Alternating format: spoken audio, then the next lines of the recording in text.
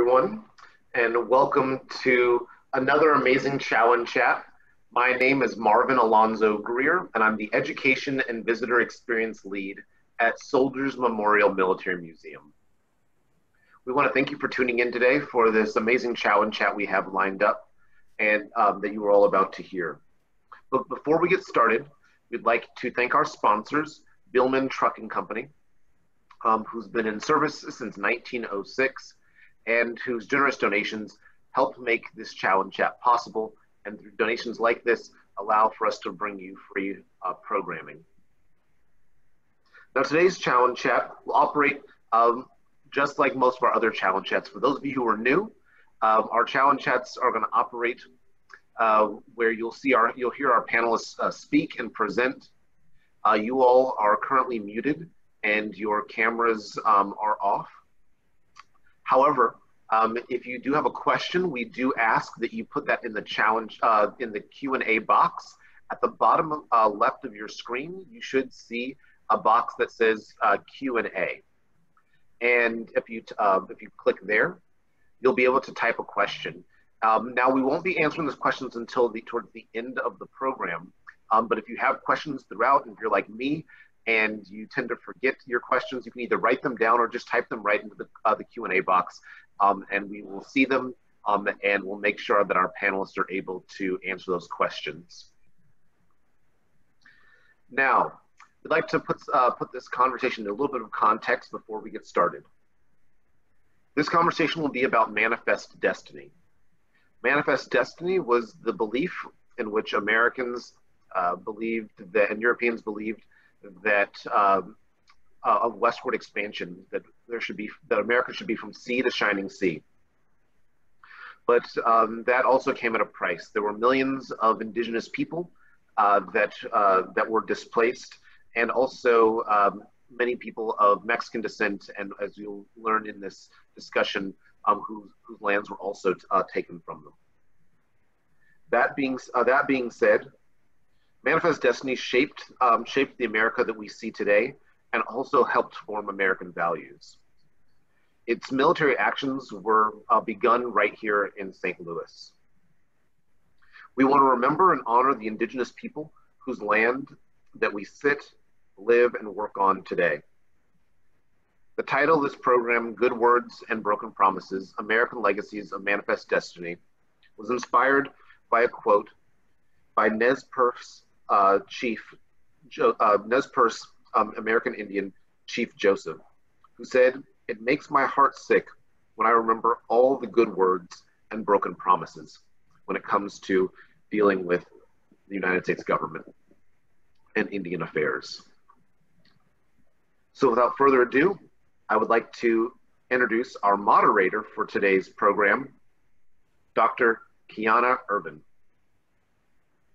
A St. Louis native, Dr. Ervin is an associate professor of history at the University of Missouri-Columbia. She earned a bachelor's degree in history and African American studies from Duke University, and a master's and PhD in history from Washington University here in St. Louis. She is the author of the award-winning Gateway to Equality, Black Women and the Struggle for Economic Justice in St. Louis, a recipient of the Career Enhancement Fellowship from the Woodrow Wilson National Fellowship Foundation. She has published peer-reviewed articles, reviews, and essays in International Labor and Working Class History, Journal of Civil and Human Rights, Souls, a critical journal of Black politics, Culture and Society, New Labor Forums, Los Angeles Reviews of Books, Labor Studies in Working Class History, Journal of Southern History, and Journal of American Ethnic History. Without further ado, I will turn it over. I'll stop sharing my screen. And I'd like to turn it over to my friend, Keona Ervin. Thank you. Thank you so much, Ervin. I really appreciate this opportunity. It's an honor to moderate this panel of wonderful speakers and guests. So let me begin by introducing our panelists, and then we'll get right into our discussion.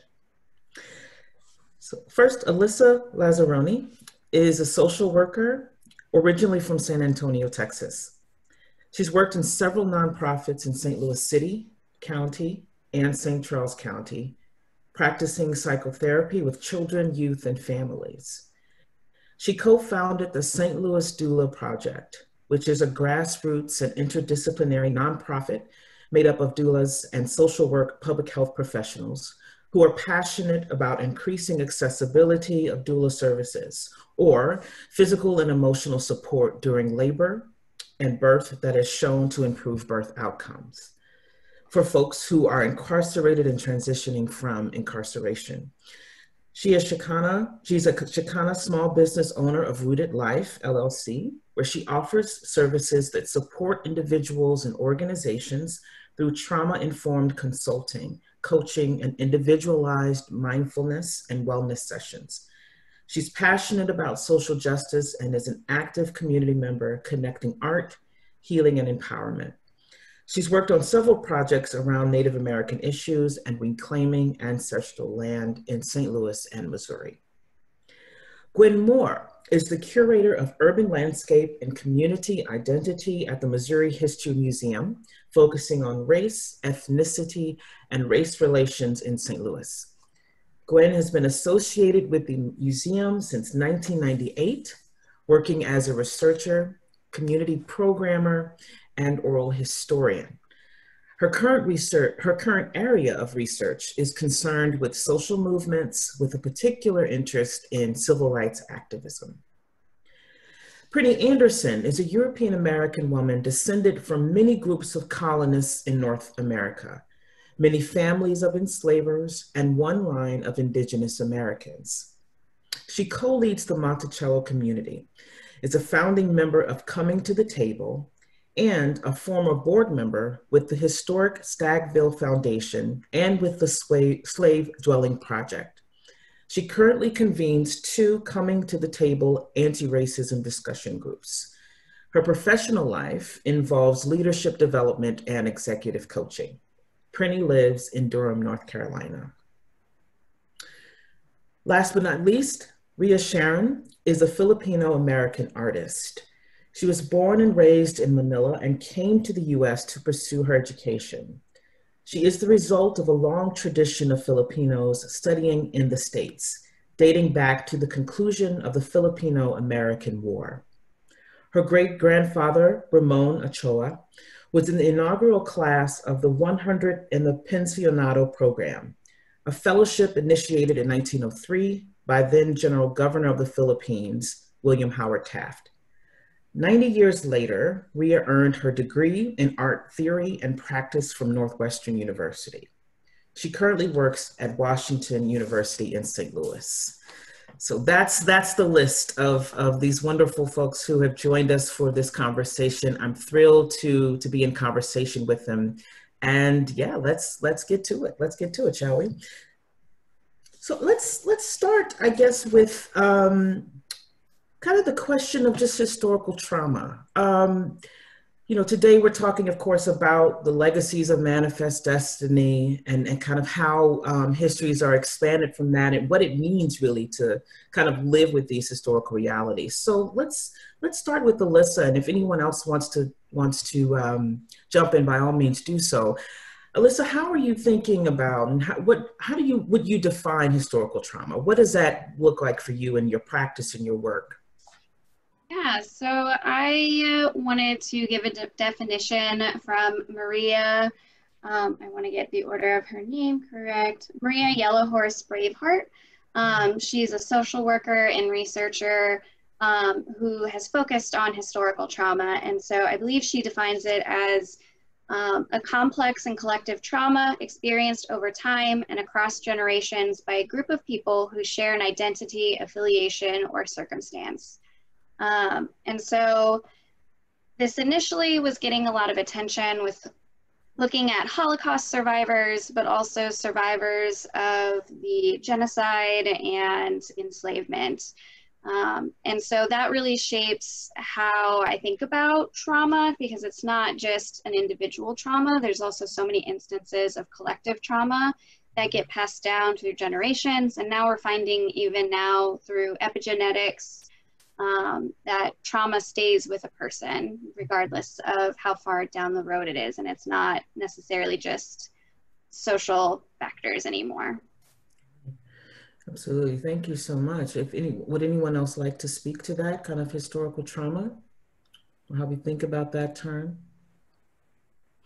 Okay, well, let's move to Prinny then. So Prinny, you don't live in St. Louis, but your ancestor stories and their legacies are quite relevant to the founding kind of the United States, and especially to kind of St. Louis's story within that larger founding. So how have you and your family addressed the legacies of genocide and enslavement?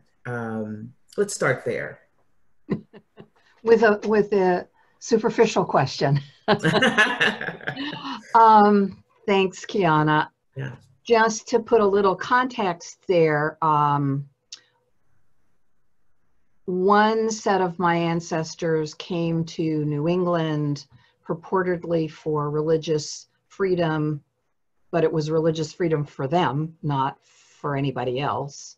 And some of them had military, participated in militias to put down the Indigenous people that objected to them being there. Another part of my family came into the colony of Virginia, the British colony, and they were all about claiming land and making money, tobacco being their primary product, and clearly needed to dispossess the people whose land they were moving into. The painful irony in that part of the story is that one of them, John Rolfe, married the daughter of the Powhatan, Pocahontas, had a child with her, and all his fellow colonists were then busily genociding all her people. So, it's one part of the family is marrying and having children, and then everyone else is killing the extended family of that wife and children. In terms of how my family confronts that, not much. The part of the family that's descended from Pocahontas has, as a group, so this is speaking very generally and not referring to any one individual, been pretty white, pretty racist, pretty feeling themselves elite, pretty eager to get out in the sunshine, used to be get out in the sunshine and get brown, not quite seeing the irony of that. Very excited to be descended from Princess Pocahontas, and not talking at all about the complexities and the pain of that story. Similarly, I have identified a minimum of 90 Virginia families who were landowners and enslavers over the generations. And for the most part, those families are not talking about their past connected to slavery. There's a small group of us who do, and who in fact are acquainted with, and in my case, very good friends with people descended from folks they enslaved.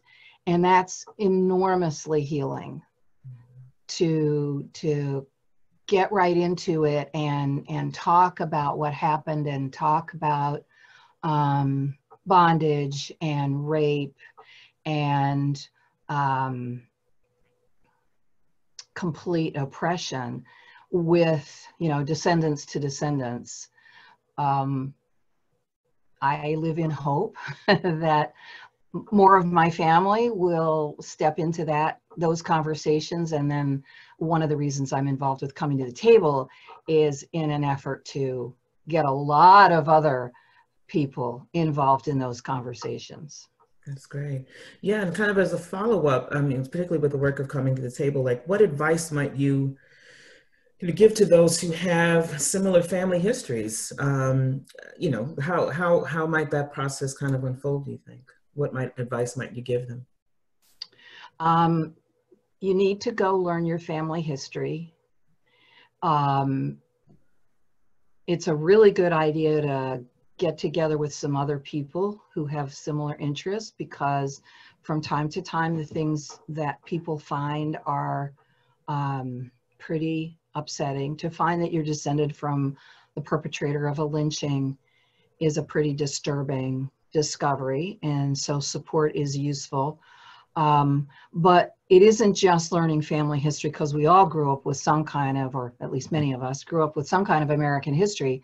It's the whole history, the history from the point of view of everybody involved, you know. So what would the descendants of Pocahontas people, how would they tell the history? The descendants of Jefferson's enslaved community, what's the story they would tell about history? And so taking it all in and being willing to look at the parts that to us in the 21st century, we feel don't reflect well on our ancestors, but it's what they did, what they were involved with.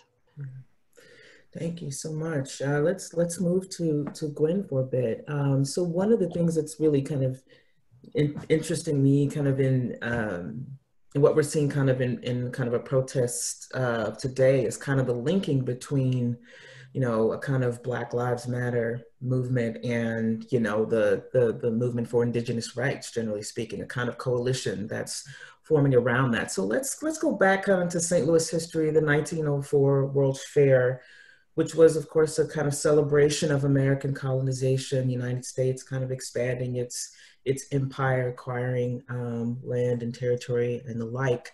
So where were African Americans kind of in that moment, in the World's Fair moment? How did they respond to the fair? I guess that would be a good starting place, especially like the human zoos and that kind of aspect to that fair. Yeah. Before I say anything about the World's Fair, I want to say that our resident expert on the World's Fair is my esteemed colleague Sharon Smith, who is a leading scholar on the World's Fair and has done one of the most popular exhibits that we have here, which is on the World's Fair. So I benefit a lot from her knowledge. But I do study race in St. Louis, and I was particularly interested in the interaction between race and what was going on at the World's Fair. And of course, people of color were very much involved inside the fairgrounds and outside the fairgrounds.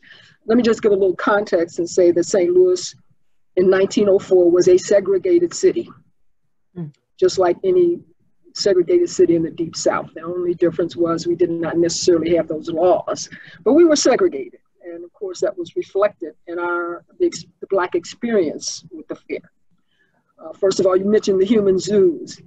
And the whole point of the human zoos was basically to promote manifest destiny and to get public buy-in to American imperialism.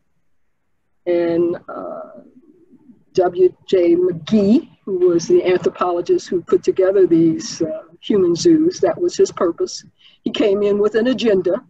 He wanted to show that whites were superior. And he did this by creating these human zoos. It was a big feature of the World's Fair. 40 acres, 10,000 people, people of color from all over the world, as well as indigenous people.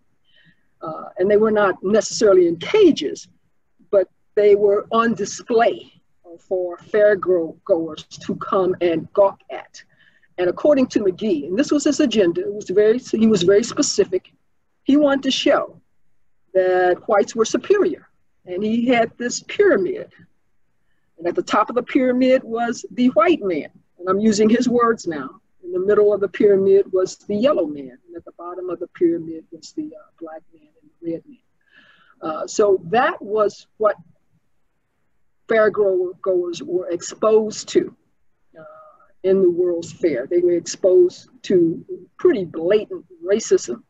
Now, as far as African Americans who were fair goers, of course, they faced challenges as well. First of all, African Americans did want to have a presence at the World's Fair, not just as part of a human zoo, but to highlight Black achievement. That did not happen. They did want to have a separate a facility where they could showcase Black achievement. They also wanted to have what they called an Emancipation Day or a Negro Day. That never materialized. So the only image that fairgoers saw of people of color was one that was denigrating them. One that was debasing them. So you did not get to see the full range of the intelligence and the culture, the rich culture of people of color. You were basically, his idea was he wanted people to, in a way, almost make fun of people of color, to see them as inferior.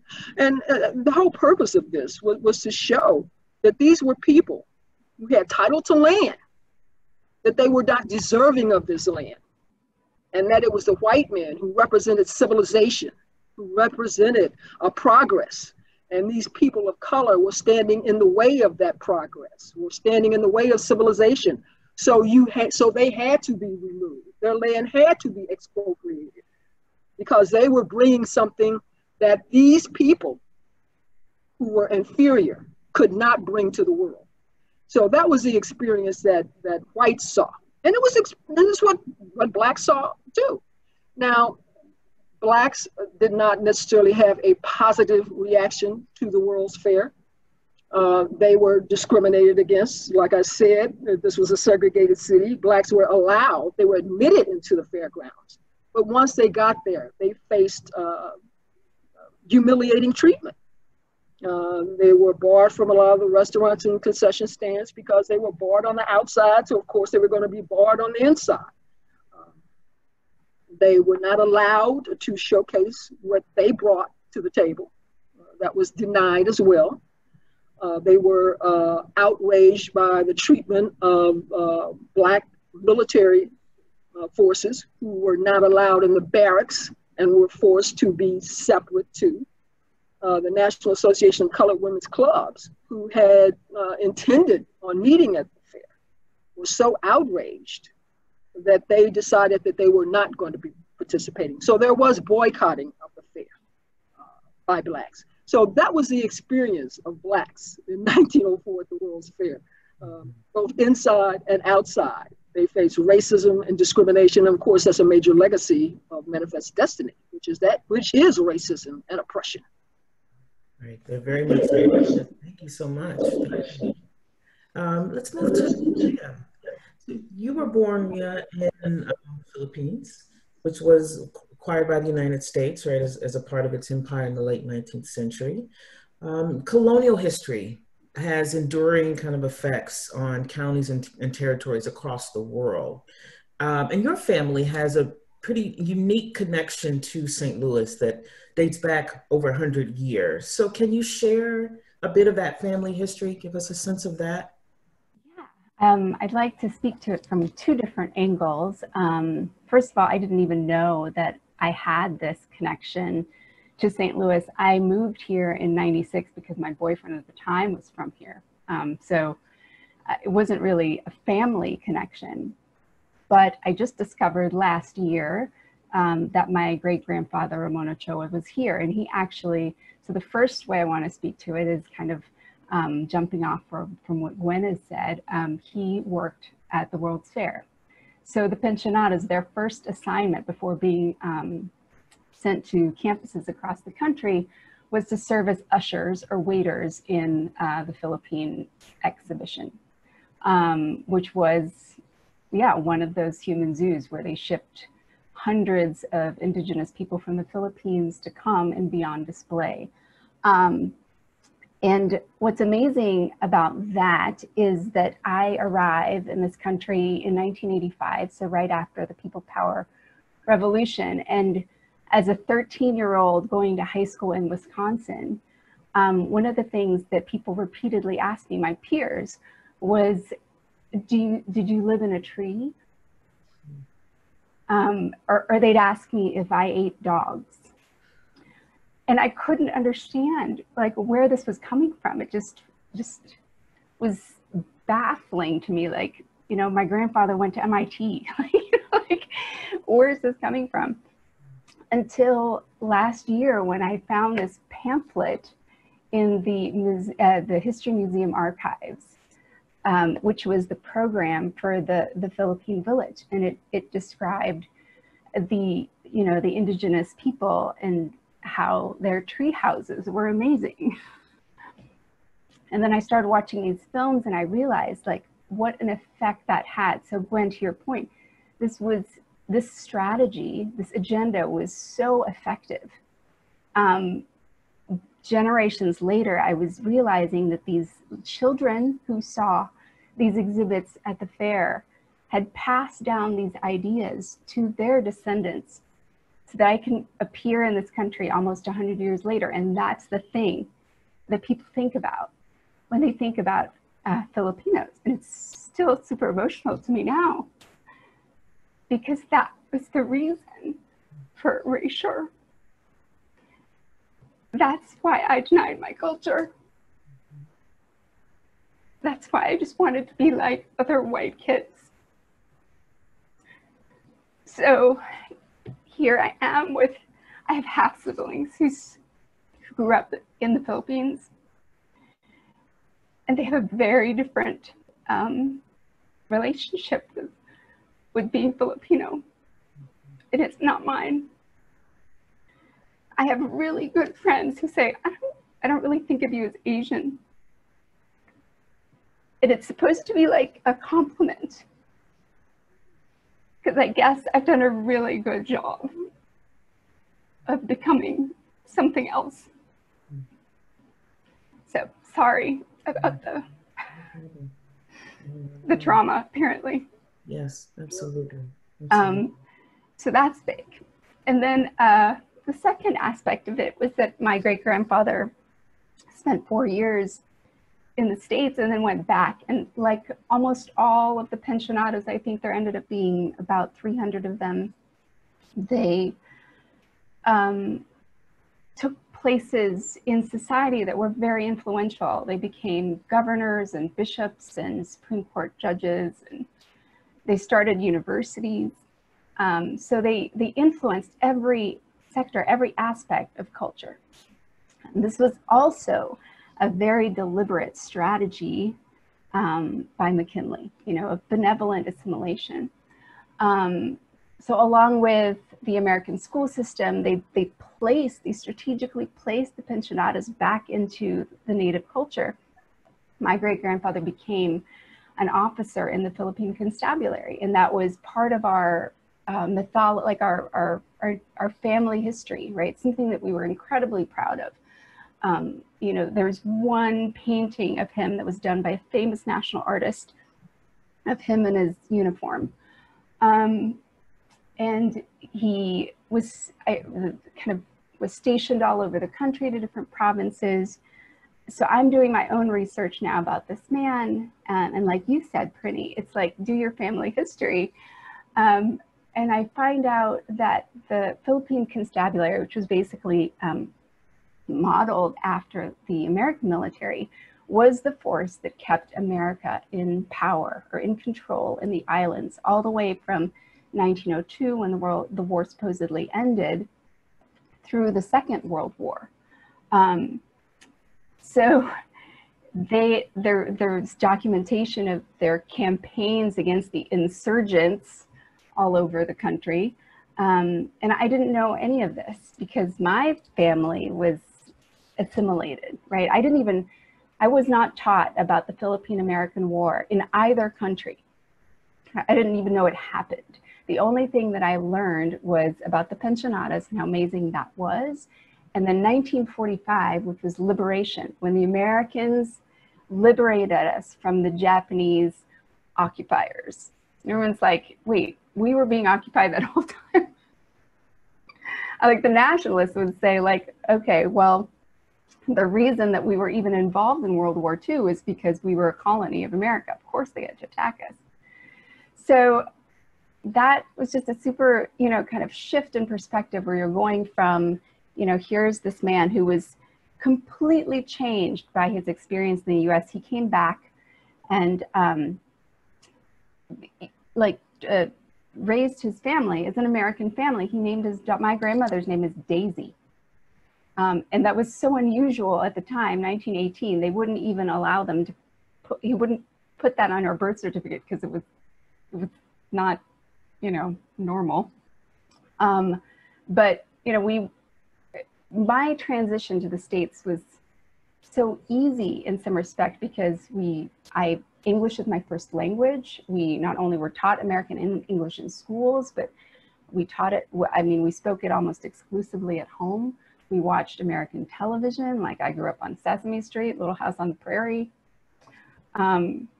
Lola Daisy, that was my grandmother, she would make special trips to the import store so we could get Pop-Tarts and Kellogg's cereal. So when the decision was made to send me here, like my dad came and my aunt came, it wasn't supposed to be traumatic. You know, it was just moving like climate zones, you know? But that's not true. You know, I don't like, as a teenager, you don't know that, but I think, Alyssa, what you said about just that this trauma stays with you and it's generational. Like I look at my own kids who, you know, ironically went to the middle school that now sits on the site of the Philippine exhibit. Until 1990s, they were called the Waidown Igorots, which was the native tribe that was on display there. And there's so much that they don't have that I wasn't able to pass on to them because it was lost already to me. And to some degree, the generation before me and the generation before me, because Prinny, like you were saying, like there's so many people in my family that don't even question our values, you know, our, like my individualism, my, you know, focus towards achievement. Those were things when I talked to my sisters again, they're like, well, it's different. You know, I don't have access to those nuances of culture that they do. So I think in terms of healing, like I think as an adult now, I'm much more conscious of code switching that I do. Like, I don't think I even knew there was a code and that I was shifting to be able to survive or to be successful. I'm sure that getting a divorce was part of my decolonizing process of just being unwilling to continue to put on a facade in my own home and to realize the basis of a relationship with this Caucasian person was flawed or based on a trauma response to some degree. I also feel like I'm less eager to be the one to try and bridge a cultural difference now than I was before. Kind of like I'm just you know, being tired, and it's a position of privilege to not care if someone doesn't understand you, you know, because again, it isn't about survival or safety or your career isn't on the line or whatever it is. So yeah, I think like being older and more confident in myself, I can kind of start to explore those nuances of culture that I've lost and want to reclaim. Thank you. Thank you so much, Ria. A powerful kind of meditation really on the effects of colonization. You raised kind of the issue of kind of, you know, monuments, or just, you know, how in a sense these legacies kind of live on through monuments, and many of the monuments in St. Louis are kind of tied to have this direct connection or link with this understanding of manifest destiny. So what, you know, other panelists, can you talk a bit about just the messages that kind of monuments send in your in your estimation? And Alyssa, in particular, if you want to kind of raise the debates over the Columbus statue in Tower Grove Park, that would be wonderful. So can we talk a bit about kind of monuments and again, kind of thinking about the legacies of this understanding of really manifest destiny as both a kind of logic, but a process, right? And then how do we think about kind of monuments today, especially in the St. Louis context? Anyone can, and that's open to everyone, by the way. Yeah, I would love to talk about how monuments, in connection with historical trauma, like we know with like psychological trauma in the more mainstream sense, there are triggers that cause a stress response within the nervous system that can cause the fight, flight, freeze, or shut down. When we think about monuments, they act as a reminder of public narratives of who is welcome in the space, who's not welcome. And so the Christopher Columbus statue is one of those. And my friend Lindsay Manchak was on the commission and did a lot of work as a local Native American person, and how this statue, which has been there for a long time and been protested for a long time by natives in our community. And so when we think about statues such as this, like why is it up there? This is a park that's open to everyone, but is it really? And so I think it's a very important, like under the radar way that historical trauma has continued to be enacted, because it is a reminder, it shows who won the battles, and holds up some of these colonizers. Others want to speak on the issue of monuments and our kind of current debate around that, conversations. Let me say, we're grappling with those issues right now at the Missouri Historical Society, of course, Thomas Jefferson statue. But you know, it reminded me of what the arrogant Attorney General William Barr said about his legacy. And he said, well, you know, the winners write the history. So he thought he was fine. So it was arrogant of him to think that he was going to be a winner, first of all. But he was talking about who controls the narrative. And with a lot of these monuments, that's what it's about. It's about who controls the narrative, who tells the story, whose voices are heard and who is not heard.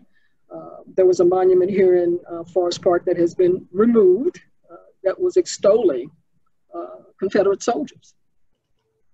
Like Melissa said, a public park. Number one, this was a Union state. So why are we extolling Confederate soldiers? But there are other monuments that people are beginning to question, because everybody has to have a voice and everybody has to have a buy-in. And if it's a monument that extols a particular point of view, that extols a narrative, that elevates a narrative, that elevates one group of people over another group of people, then it needs to be questioned. And I welcome this reckoning that people are demanding to have more knowledge about these monuments and their meaning. And if they don't have meaning that is inclusive, that embraces people in a positive way, then you know we need to deal with them. So monuments are very, very important, because that monument in Forest Park was there for almost a century. And it was taken down, what, a few years ago. So people were passing by that monument. I'm not sure if anybody ever read what was written on it, but it was obvious that this was a narrative that really demeaned people of color. It demeaned people of goodwill, regardless of color. And it extolled people that we're now calling traitors. We didn't call them that before, but we're calling them that, people that advocated the enslavement of other people. I call them human traffickers, who believed in human trafficking and trafficked in human beings. So yeah, monuments are very, very important, because we all see them. It's like Alyssa said, they're in a public place, in a public park. It's not something that's in a book that you have to go and look for and read. It's there for everyone to see. So monuments have a particular resonance and importance because everyone is exposed to them. So they're very, very important. Mm-hmm. My great-grandfather, that's not right, my great-uncle, great-great-uncle, my great-grandfather's brother-in-law, gave the land and the statue of Robert E. Lee that's in the middle of Charlottesville. And he was an acknowledged stone-cold racist. And this was in the 1920s. This was all about saying, so all you people who came back from World War I, all you Black and brown people, don't forget who's in charge. Don't forget who's under the hooves of this horse on a pedestal that you have to look up to as you approach the courthouse. Don't forget. And don't forget that all this Jim Crow is in place and it's all enforced with racial violence and terror. Don't forget. So it was very much part of a larger strategy to keep that white supremacy in place and oppress anybody who might resist that. Yes, thank you so much. So let me pause here and say that we're going to kind of transition now to a kind of Q&A portion. So I would invite those who are on the call to submit their questions via the chat. Marvin's back with us, who's going to kind of, keep an eye on that, as well as I think ask questions as well. So yeah, would you like to jump in, Marvin, with anything, or? I have many more questions that I could ask.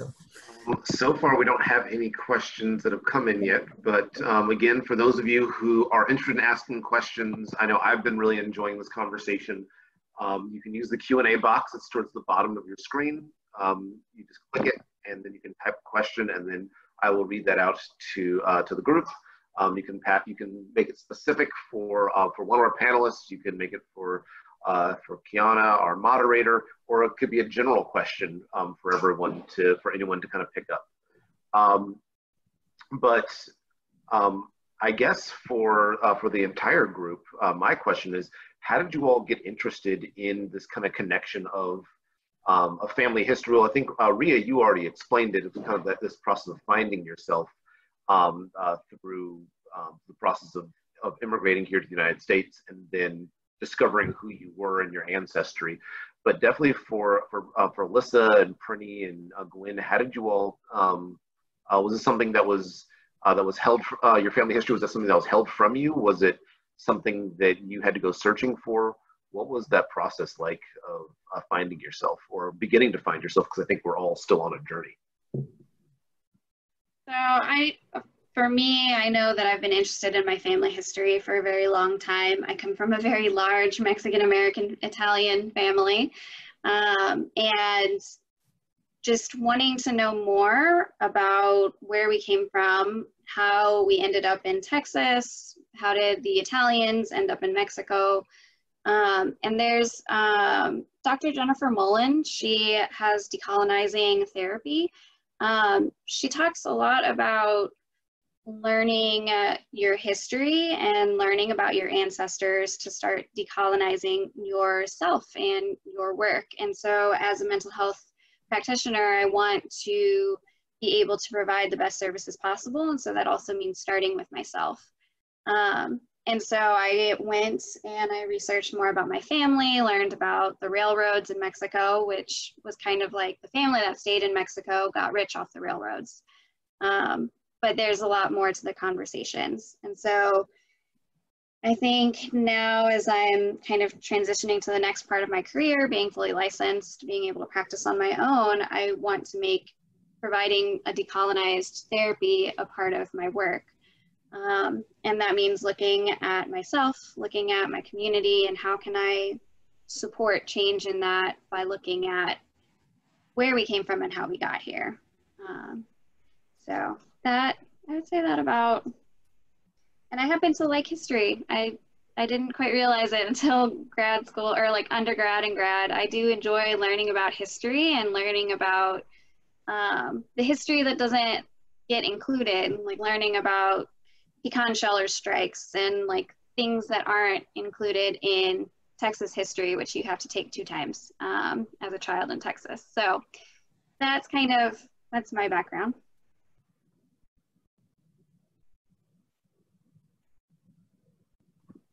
And Gwen, what have you gone through a process, because you're from St. Louis, from what I understand?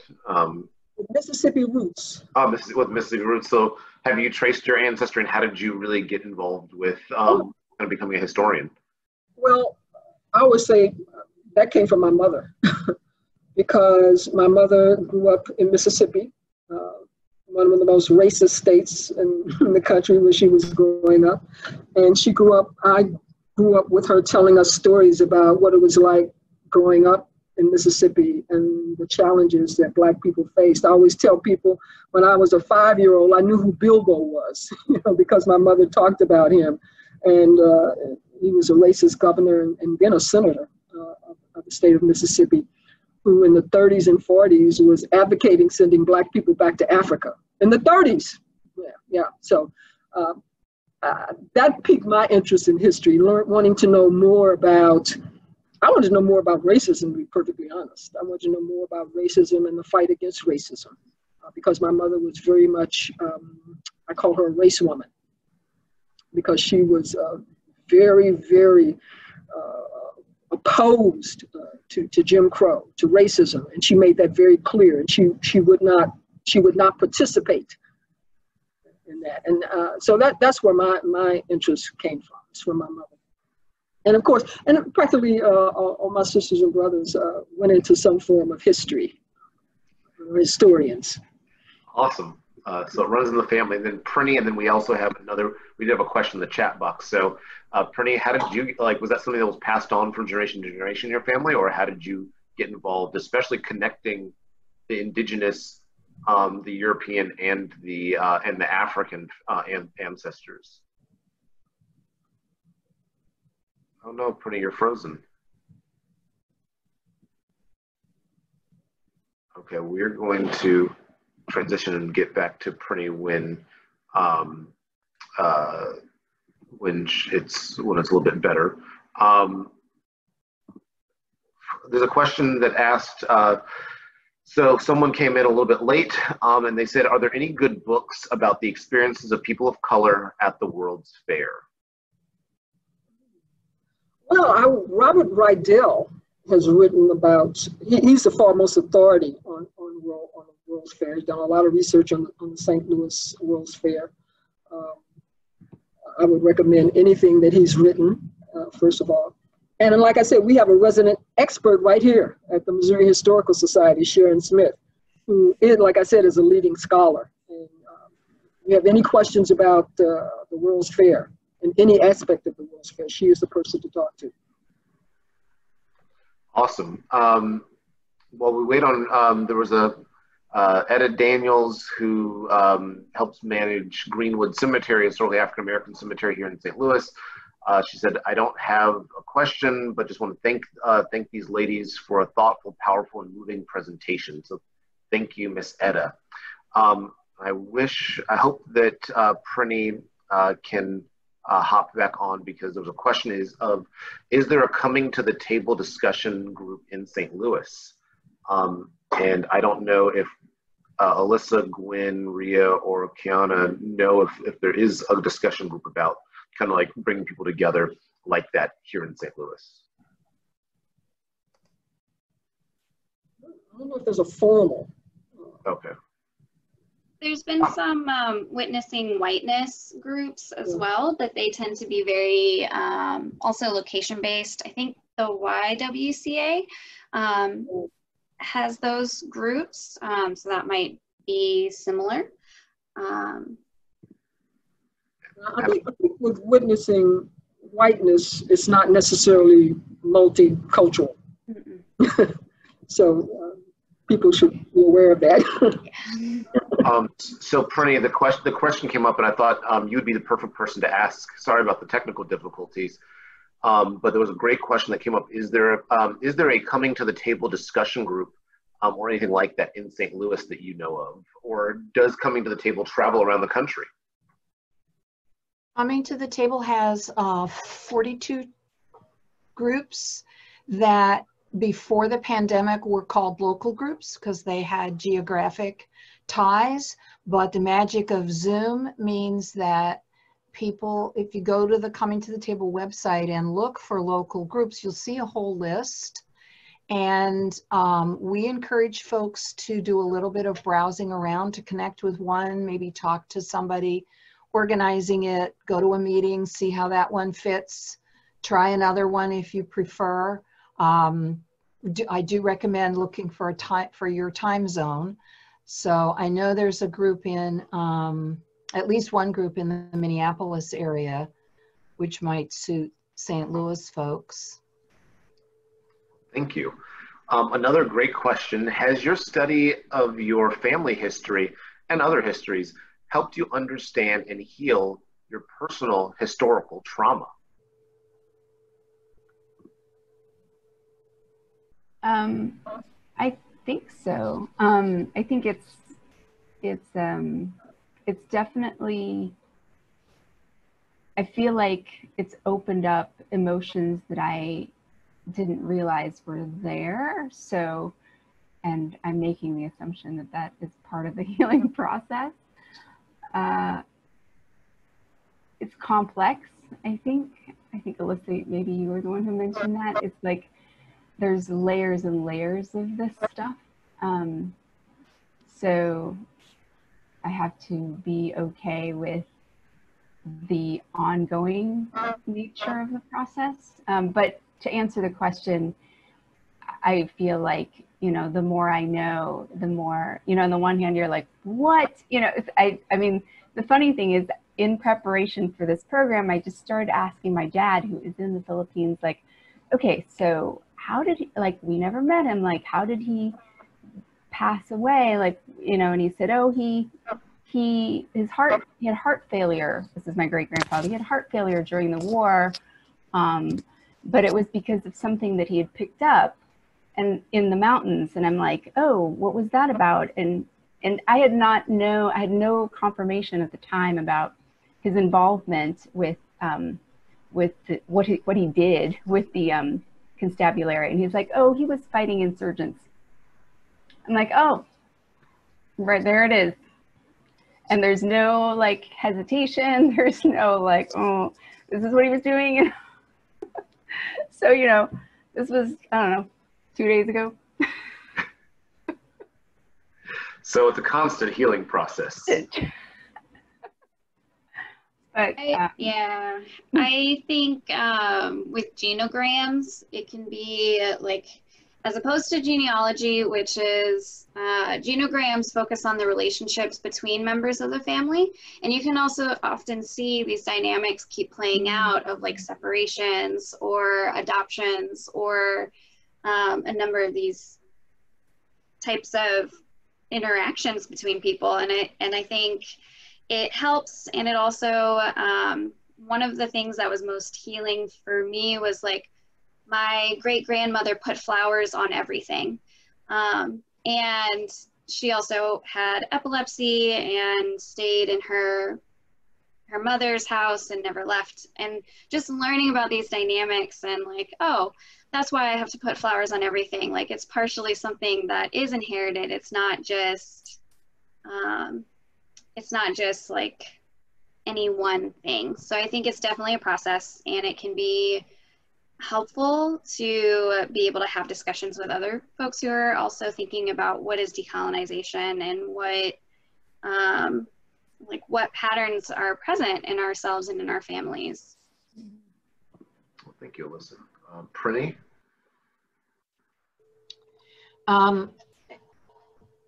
Yeah, I think there are, in a sense, two sides to that, because maybe particularly as a woman, I'm aware of patriarchal attitudes, practices, cultural beliefs, behaviors in the family and beyond that are very much tied to colonization. So And it's just what everyone's been saying, kind of this constant process of looking at how do I step away from that? How do I notice it? How do I step away from it? And how do I recover myself? On the other hand, this kind of elite colonial family, white identity, the gift that I hope I'm continuing to grow in myself over the years I've been doing family research and talking about, you know, anti-racism conversation, is how do I step away from, delete attitudes, behaviors, practices that I have that are oppressive to other people, to people of color, to, yeah, all people who are different from me. And that feels like also very much a constant process and very much a stubbing my toes and scraping my shins and putting myself into complete embarrassment regularly enough. It's like, okay, this is what it's going to be like, and just have to keep at it. Gwen, I know we have like 3 more minutes, but Gwen and then Keona will give you some final words after Gwen goes. But the healing process, Gwen. Oh, the healing process. You know, I was thinking about, I think that's a complex question, and I was thinking about group trauma, and I'm a part of the group. I'm a part of this Black community that has been impacted by racism and discrimination. But I don't think we pay enough attention to the impact that it has on the people perpetrating the racism and the oppression. We always see who's on the receiving end. I think we need to look more at who's perpetuating this and the negative impact that racism has on white people. I don't think we look enough at that. They're experiencing trauma too. And that is a trauma that we need to address and deal with as well. Thank you. That's some good thoughts. Keona, any thoughts from you? I know you've been asking a lot of the questions, but any kind of final thoughts for you from the research you've been doing, and then also kind of tying everything together from what these phenomenal panelists have kind of discussed today? Yeah, remarkable group of panelists. I've learned so much and just been really, you know, kind of reflecting on quite a bit just in listening to all of you. So thank you, first of all, to our panelists for such wonderful insights. I think there's much to be said, but the thing that kind of keeps, I guess, coming up for me is just the fact that, you know, James Baldwin says many important things, right? But one of which, of course, is this notion of history kind of living on, right, and being very much a living entity. And I think that's a key theme of what we're all kind of saying and what we've been saying. It's just the way that history lives with us and gets enacted again and again in many different kinds of ways, and that we are grappling with that, right? Even as we ourselves kind of creating our own kind of history and seeing ourselves, of course, as connected to legacies of the past. I really appreciated hearing all of you kind of speak about your family and your personal trajectories into this history. And I tell my students all the time that history is really autobiography, right? That the topics that they often find themselves gravitating towards are very much in some ways linked to kind of their own stories. For me, like Gwen, my folks grew up in Mississippi, the Deep South. I grew up fascinated with that particular state and its history of racial violence and racial trauma, and tracking my family's history from Mississippi, those who remained, of course, but those who moved upward in the North, right, in the Midwest. Just grew up fascinated with that story. So I see all of what I do is kind of connected to that. So thanks so much to Mark for organizing us, and thank you to all of our fabulous panelists for blessing us with all of this wonderful knowledge. Well, thank you all. I'm going to show this last slide for 30 seconds, and we will wrap up.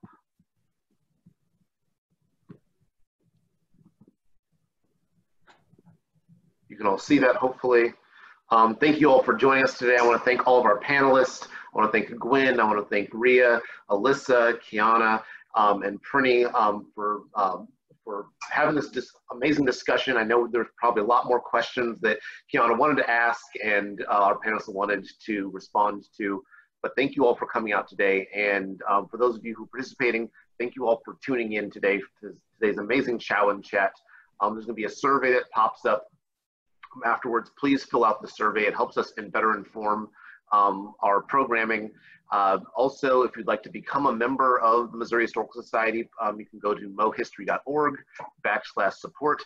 That will definitely help us out. Please, everyone, stay safe out there, and thank you all for tuning in. Thank you. And have a great rest of the day. Bye, Marvin. Bye, everybody. Thanks, everyone. Great to speak with you. Yeah. Bye.